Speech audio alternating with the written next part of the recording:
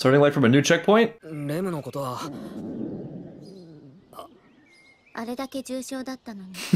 into the insults. Wow, that's severe. Subaru got that dog in him. Sofu Bozu. Death by... Restart by death by sweet potato? Thanks, Mom. Okay, there it is. She had to get the tsundere out first. That's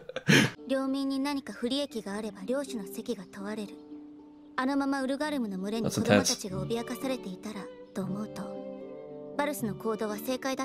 Come to think of it, am I totally forgetting? We didn't see the end of the fight, did we? So we're all kind of just blacked out there. The pup was still around.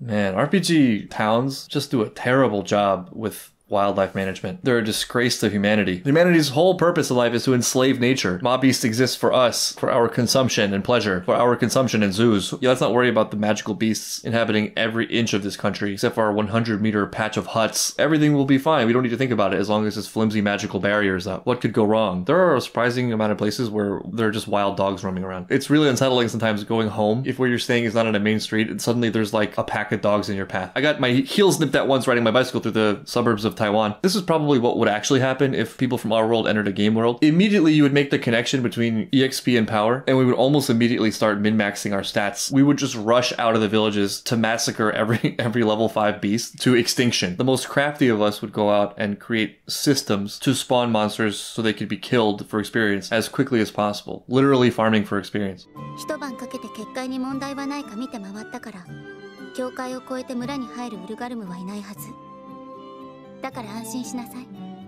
I could never relax in this village if I had children. How does being a hero taste? How does having consecutive days of relationships feel?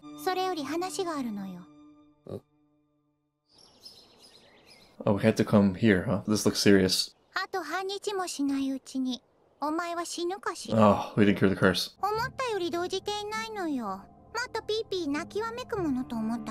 It's disappointing.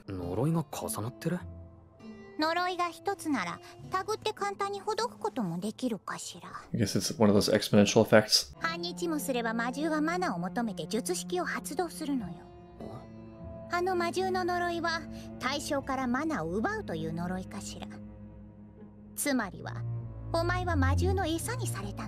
Turns out the mobbies are farming Subaru for experience. What if we kill them? What if we kill them before half a day? Yeah, don't just create a problem. Give a solution. I know you're really nice and we're best friends. He's getting cute with it. He's like making jokes for his own benefit. He has inside jokes with himself. He's speaking to a fourth wall that he doesn't know is there. There's something about that I like though. You're in really good shape if you bring yourself amusement, if you can make yourself laugh. There it is. There it is. Oh, maybe our conquest dreams will come true. Yeah, extinction event. It's your destiny as a human.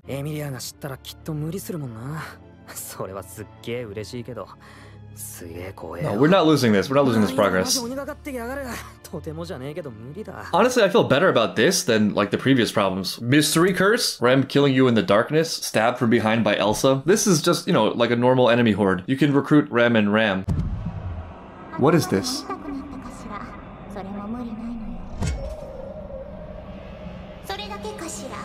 What is happening?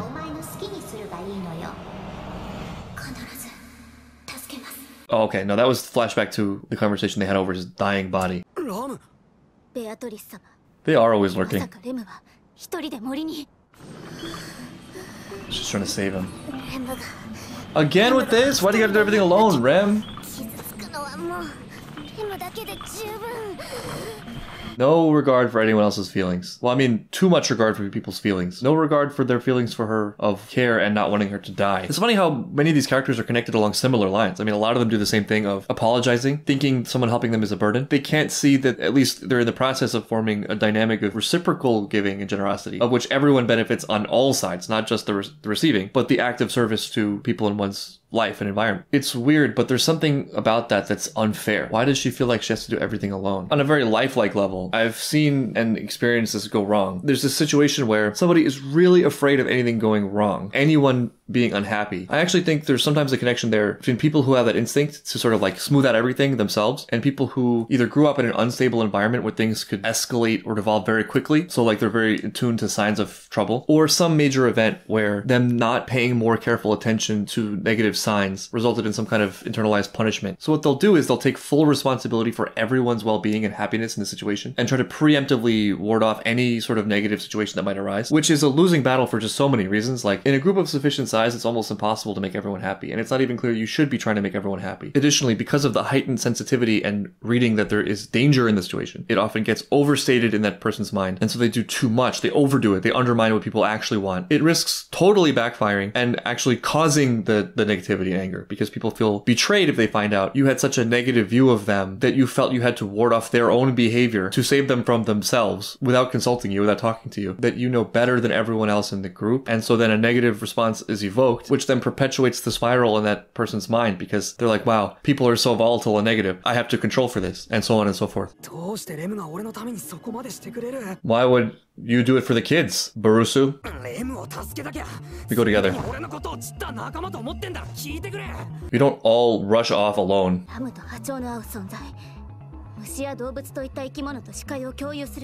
Oh god, she's like the Chimera ant. What was his name? What are you talking about? Bring Beatrice. I bet Beatrice is a badass.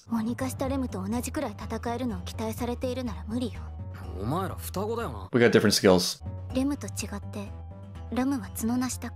Is that bad? Do you not have Berserk mode? Or healing mode? We've experienced it. A cold shiver ran down Subaru's spine.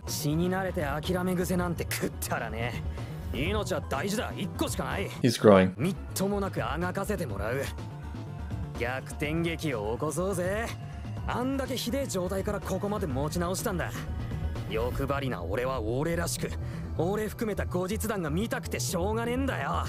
I like how it's so cool. It's inspiring. It's just funny to me that he's speaking in these terms that no one else can understand. Like, what the hell is he talking about? Story. Big hero energy, though. Not one episode, probably not coincidentally, after he was a huge blubbering mess on Emilia's lap. I mean, there's definitely some bravado in here. He's definitely terrified. Still, it feels real. This also feels authentic to him and what he's thinking and what he wants. I really like this kind of thing. I like the way he phrased it. What I'm about to say might sound ridiculous, and it doesn't always work. There is a cool mental card you can pull if you're in a spiral where just things look really bleak, where you give full credit to the bleakness and how dim your chances seem. And then you follow it up with like, and yet I'm still here fighting. And win or lose, I will fight to the end. Just occupying that space for a second sometimes just changes the whole color of the thing, of the struggle. The way that I experience this is I just immediately think of the cast of My Hero Academia. I've seen those moments enough times now where I can never get to their level, but like I can aspire to reach for it, you know?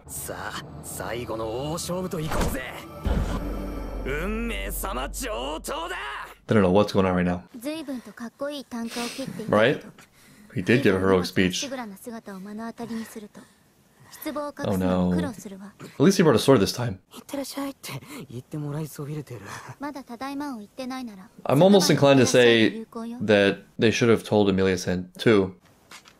Show off your sword.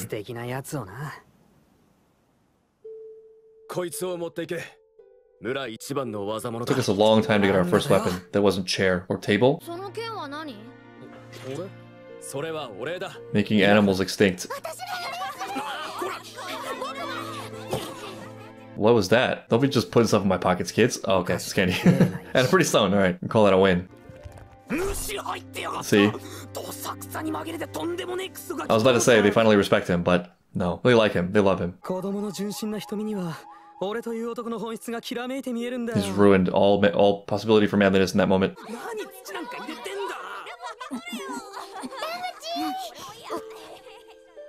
Was she really getting angry at the attention he was receiving?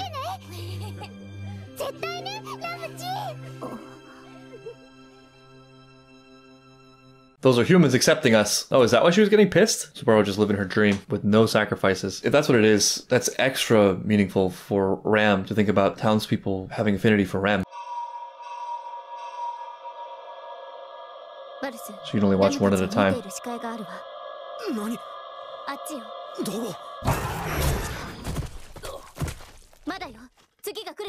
That was beast. Yeah, a light wind attack. She undersold that. Oh god, Subaru is that character that never gains any levels. Hopefully there's shared EXP.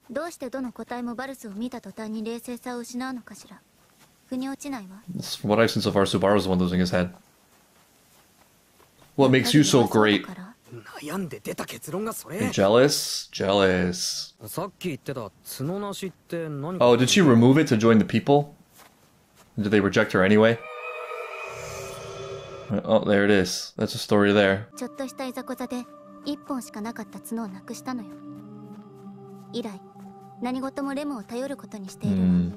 That's a tough dynamic. They obviously love each other very much and have been through a lot together. But if it's not really well managed, that situation feels like a recipe for conflict. It's tiring to feel responsible for everything. It's also painful to feel like you're a burden on someone. And simultaneously, each is projecting onto the other. I think that unless relationships are very carefully cultivated, anything that's not natural play creates stressors. And those stressors have a way of exacerbating over time. And in very frustrating ways. It's not just the obvious. For example, the debt. It's that it's uncomfortable living with the debt, being self-conscious about the debt, projecting that debt onto Rem, let's say, having vague machinations that Rem must hate you because of the debt you've caused, and then on some maybe subconscious level, resenting Rem for that. Or if it's not as severe as full-blown resentment, it's like a little bit of a withdrawal, which then Rem could possibly misread as disdain for her. But really, it's just like this unresolved conflict that's creating repeated nagging stress that adds up over time. One way I've experienced this is, even though I didn't expect things to play out this way, me lending someone money made them resentful of me. It's not resentment necessarily, it's like guilt that then somehow gets translated into something like resentment, even while being simultaneously thankful. It's complicated. Another pain point where things can go wrong is if somewhere in the giving there was something impure. It wasn't totally the desire to help. It was like, I have to do this because of some concept of it being the right thing to do. You see this sometimes in romantic relationships where there will be a problem and somebody will cite something really nice they've been doing for you as a reason why this problem shouldn't exist. And everyone loses in that situation because suddenly the charity they were giving you doesn't look like charity anymore. It looks like something they didn't want to do but did because they wanted to affect some outcome or some concept you have of them. It immediately switches from a gift to debt, which again is not comfortable. It's why you should never cite charitable things you've done in the past for any kind of leverage in the situation. Even if you genuinely did do them out of the kindness of your heart. It's such a destructive interactional strategy. It always backfires. I imagine that for the sisters, since they obviously have such a great deal of affinity for each other, a lot of the tension is actually going to be fear of what they've done to the other. There's like this big vacuum in the middle that could be so nicely resolved by mutual understanding and conversation.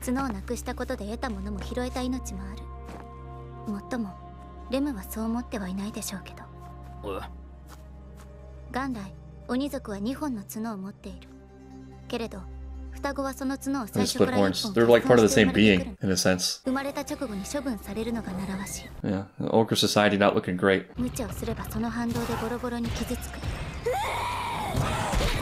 Surely Rem wouldn't be reckless.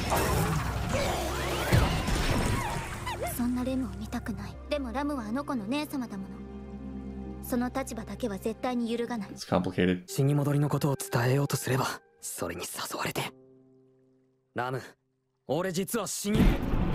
What? Yeah, that's the hand, right? What would that do for the mob beasts? Okay, so that does speak to the idea that it's not just a random side quest in between checkpoints. That the mob beasts are very closely connected to the witch. Bold. His names are not great.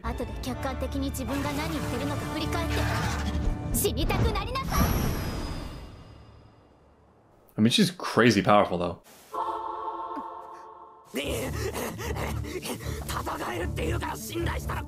Oh, she got wrecked? This is amazing that he's able to just, like, carry her under his arm like she's a satchel and sprint. And the sword in the other hand?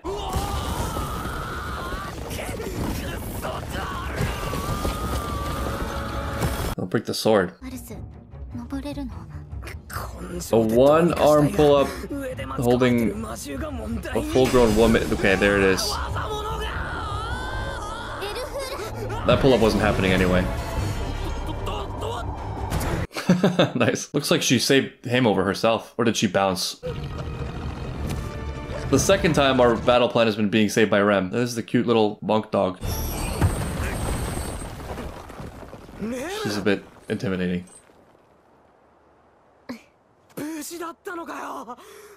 Rem's not really here right now. Rem must kill dogs. And kill Subaru. She's lost it. She's gone full demon.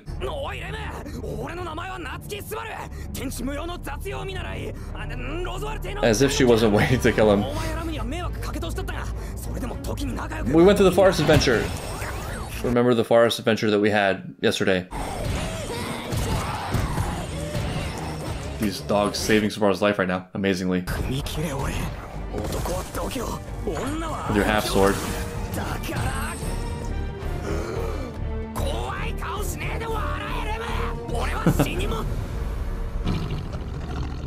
I got all their attention.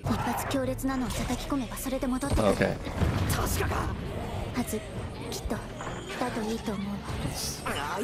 Good enough, I guess.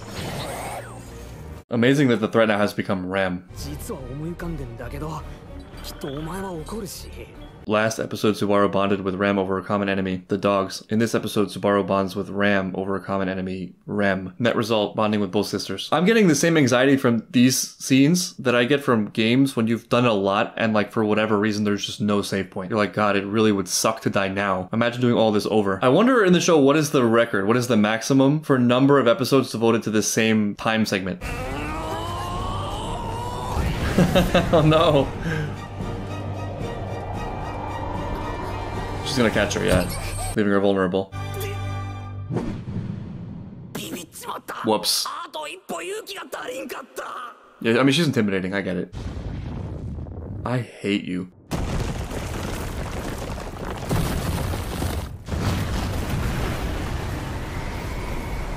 Don't return by death. Don't return by death.